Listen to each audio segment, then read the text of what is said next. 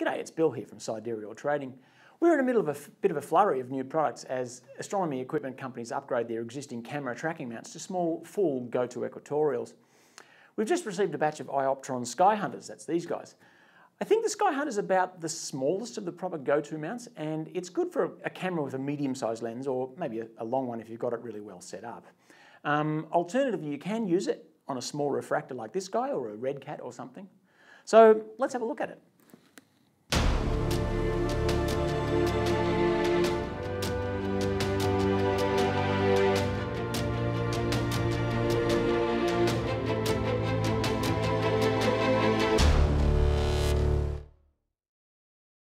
The SkyHunter comes in a couple of different variants. I'm going to show you the EQ version.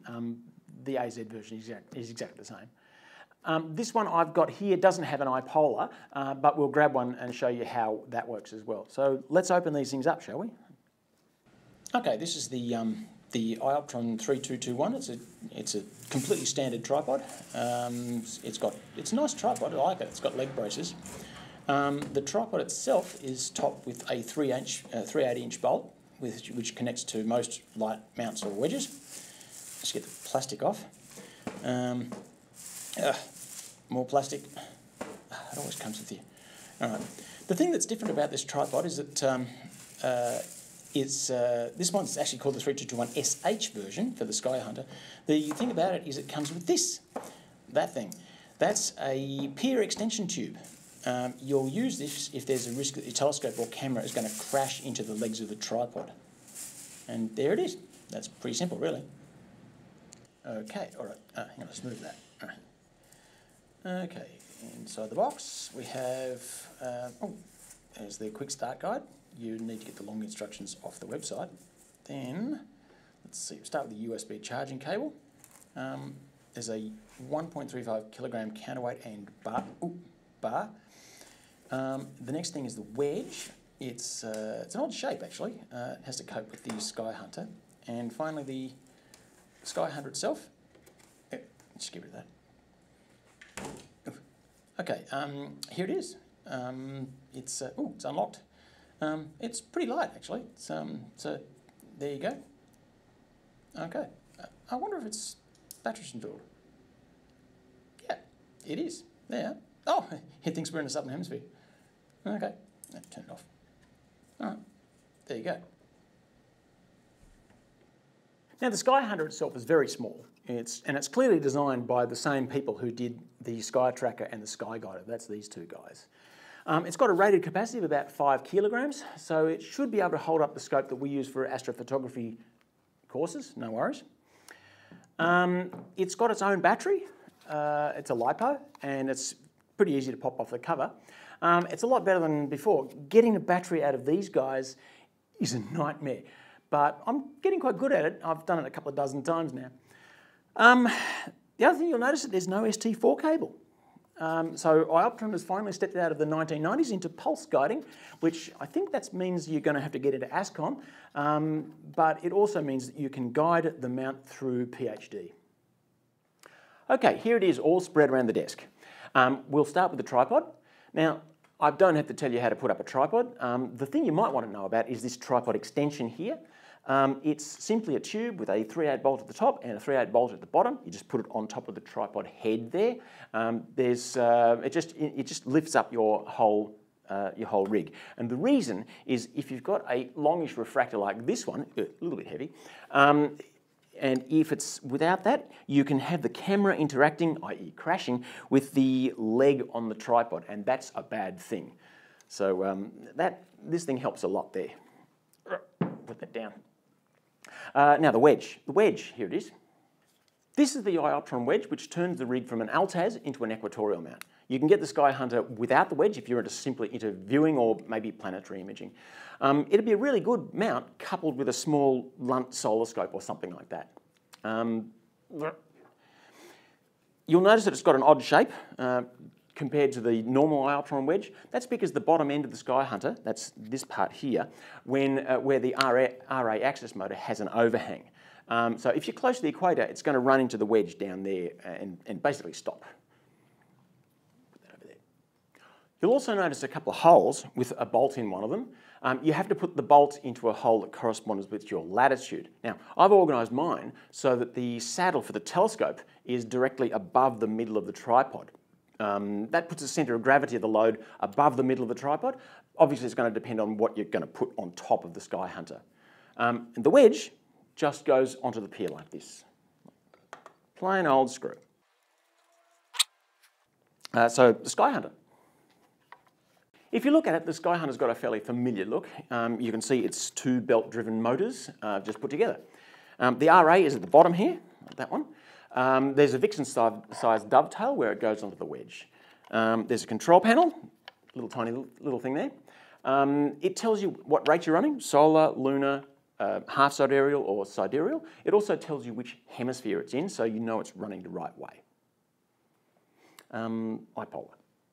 Almost as an aside, if you want good polar alignment, you should get the ipolar version. It just goes on like this, like that, and let's put that there. Tighten that. The ipolar is a fast and accurate way of getting good polar alignment, but you do need a laptop to run it. So let's put it on the wedge. Just tighten that there. And that goes on like that. Okay. Counterweight. The counterweight goes on the bottom here, just on that little guy. I'm about to put a refractor on it, this one. The counterweight's going to have to be right pretty much at the bottom. If you're using a camera lens, it's going to be a lot lighter, so that counterweight's going to be further up the bar. Let's see, put that on. Here's the refractor we use in our classes. It's a Skywatcher ED72 with a flattener and a DSLR, and it weighs about 3 kilos. So that just goes on in the same way as any refractor does, straight onto the Vixen bar. I'll balance it and we'll move around the desk. Okay, I've balanced the rig now by moving the scope up and down the saddle and moving the counterweight up and down the bar. So let's see how it runs. There's a couple of different ways of using the mount. The easiest one is by using your iPhone, your phone. The app for iPhones is Commander Lite, and it's free off the App Store. So I've got it here on my phone, and I'm also going to have to use my glasses. Now, before you launch the app, turn on the mount and connect to the Wi-Fi. I've already done that. It's going to be called SH with some numbers after it. Next, you fire up the app. I won't show you how it works here. It's like having a simple hand controller. You can slew to named stars or other targets, and it'll track them nicely as long as the polar alignment is good, of course. And this is great for short focal length photography. Let's go to Alpha Centauri. See, slew to famous stars. Acrux B, that'll do. Confirm the slew. It should do some stuff.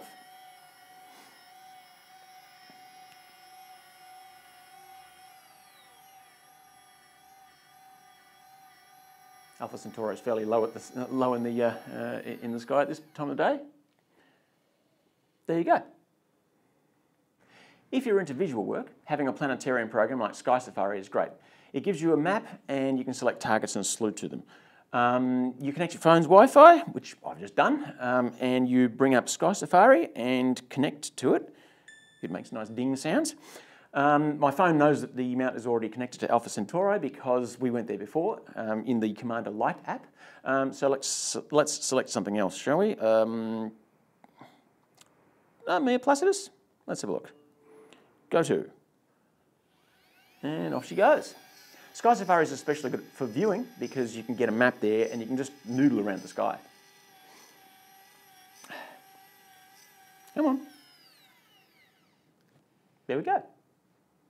Right, it's getting more sophisticated now. This is how you get longer exposures, or you want to use a longer focal length like this refractor. Polar alignment in this case is going to be a lot more critical, so you use your iPolar, and you're going to be wanting to auto-guide your mount with, to get those longer exposures. This guy here is the auto-guider. This one's a QHY brand. It's a 30mm f4. I haven't cabled it in, so you can actually see what's what. You can end up with a lot of cables. Your laptop, mine is very old, is going to need to have Wi-Fi, obviously, and you're also going to need to have the latest ASCOM communication platform. From memory, it's version 6.6 at the moment. You'll also need the Commander program, which is that guy, off the iOptron webpage. Now, that's free.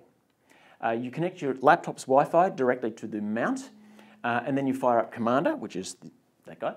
Now, Commander talks with ASCOM, meaning PhD, the auto-guiding program, can connect to the mount simultaneously because PhD also talks ASCOM. You're not going to be getting rid of many cables with the Wi-Fi though. Even though I used a DSLR, I still had to have a cable between the guide camera and the computer. You can also connect through the mount's USB port, and the software is pretty much the same. You just have an extra cable going from the USB port, which is there, to your computer. So let's see. You basically just press the buttons. And it salutes. Because the whole thing is ASCOM enabled, everything talks to everything else, which means that you can have Sequence Generator Pro or Voyager or Nina or anything like that running the show. And yeah, it's a full astrophotography rig, so it goes up from there. You can get as sophisticated as you like. The last thing I want to talk about is this. It's quite popular to use the William Optics wedge for the Sky Guider and Sky Tracker instead of the plain iOptron ones. They're smoother to adjust, a bit more precise, and they're a nice bit of bling as well. But because the wedge for the SkyHunter is a different shape, this one, there's been some discussion about whether you can successfully use it or not. Now, some people have been quite certain that you can't polar align with it. Well, we put one together to see, and we found that it's going to depend on where you're observing from. Here's the William Optics wedge, and it goes on in nearly the same way. As you can see, there's plenty of room at the back there. You'll notice that it goes on backwards. These ones are set up like that, this one's set up like that. So the scope is going to look to the pole like that. What that means is you won't be able to use the dial on the wedge in quite the same way. There's the dial. You have to subtract your latitude from 90. Now, I took this upstairs and I attached my phone with a polar alignment app running. That way it shows the actual altitude angle. The first sequence is with the altitude pin put in at the high position, so up to around about 60 degrees on the wedge. You'll notice we got about as far as 27 degrees of altitude, and it adjusted up to around about 57 degrees. After we swapped the pin to the low position, which is down around 20 degrees on the wedge, we were able to adjust from about 52 degrees of altitude to around about 82 degrees.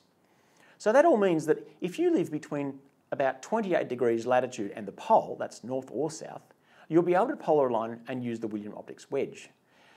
That covers places like Canada, pretty much all of Europe, most of the United States, not Hawaii, Florida and Texas, Russia, the northern half of China, the southern half of Australia, and the southern parts of South America and Africa. Oh, and New Zealand, but we all know that's really part of Australia. This is a fairly rough measurement, so if you're close to the shaded area, you'll have to do some extra research. Okay, so that's about it from here. If you like the video, do the normal things, like, rate, tell your friends. I'm Bill from Sidereal Trading, and I'll see you next time.